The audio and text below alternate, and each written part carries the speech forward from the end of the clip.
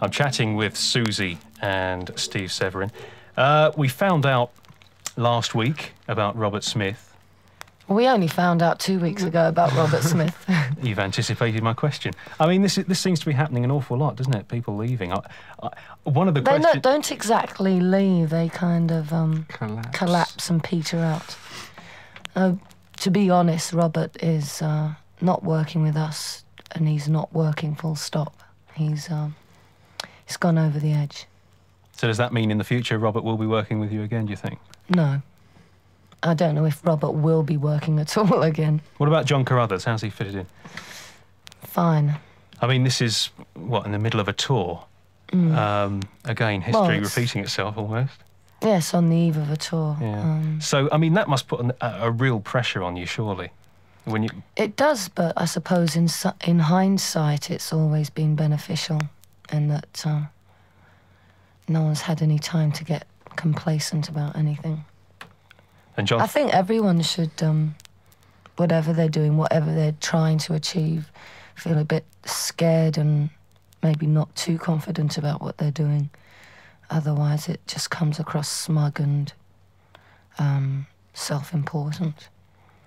And so this situation removes that smugness. I mean, it's not so much smugness. I think we especially thrive on diverse situations that aren't perfect.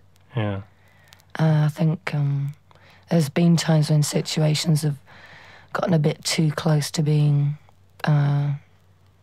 too good, I suppose, and hasn't been very good for us. But I think that's something that maybe you can learn to create yourself. When things do get good, you can put a spanner in the works yourself.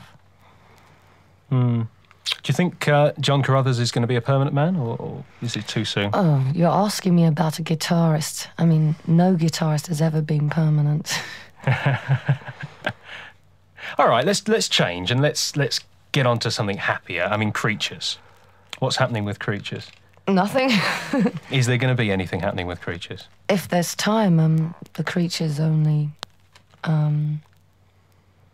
really happened by accident. Nothing was... How did it actually come about? Well, in the way that the Banshees write songs, sometimes it's with guitar and voice, or bass and drums, and sometimes it's with drums and voice, and usually it's a starting point and things are added to it. It was a rehearsal before we recorded Juju, and me and Budgie were just working together whilst John McGeoch and Steve were having a tea break or something. Oh. And it was obvious that nothing else was needed for this thing we were doing. It was called But Not Them. And it was just taken on from there, really. And only when there was time permitting. What about you, Steve? Are you doing any, what's the word? Gloving? Well, whatever. I mean, because you produced Altered Images as well, didn't you, for a while? Yeah, but it's quite hard, sort of pulling this group back together every time it falls apart, so we haven't really got much time to do anything else apart from that. I was talking to Rat Scabies last week, and we got on to Captain Sensible and the day job. And Captain Desperate. Captain Desperate. Go on. Go on, I mean... No, he's got the big mouth. But we were talking about Captain Sensible anyway, and the day job and the night job syndrome, i.e. Captain Sensible, the pop star, and as member of Damned. Do you see... Not at all. I know what you're getting at, and you're miles away. Am I? Yes. Fine. For a start, the Damned are a pantomime act anyway. Okay. Do you... A lot of bands go off to exotic places and record albums. Feast was recorded in Hawaii. Yeah, and they wear their Hawaiian shorts and shirts in those wonderful places. They don't suffer in leather. Why did you record in Hawaii? Because it was perverse. I think we returned whiter than when we left. Where was Hyena recorded? Oh, sunny everywhere. Camden.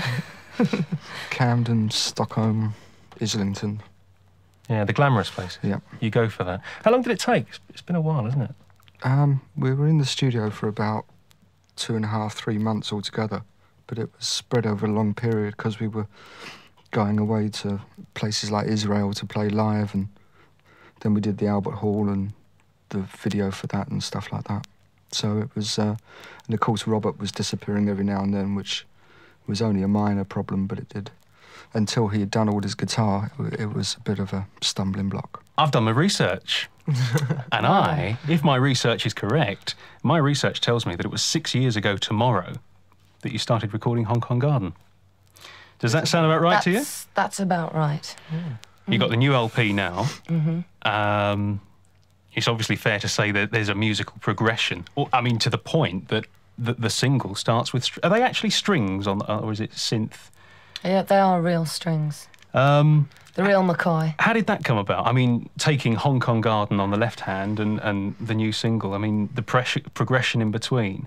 Whose decision was it to use strings? Was it yours or producer or what? Of course ours.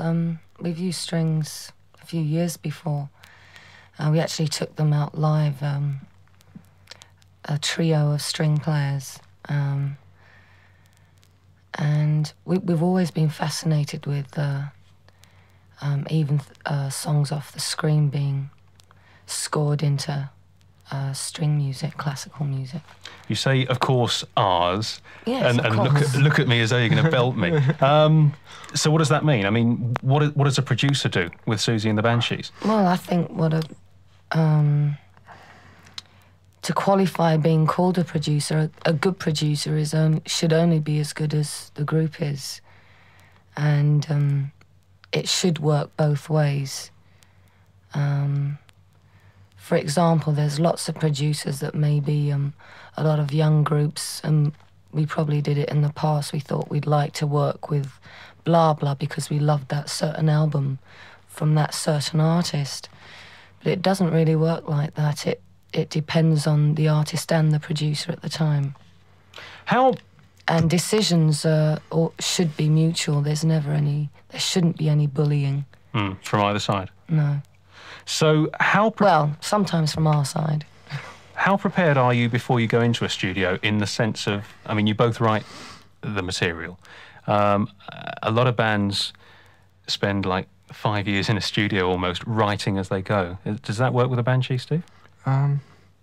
Every album has been different in that sense, because the first couple of albums was all written in rehearsals or demoed first before we went in to record it. Then Kaleidoscope was about half and half. This one the new album's been written entirely in the studio. Hence, that's the reason it's taken a bit longer than usual. You actually write a lot about real-life situations.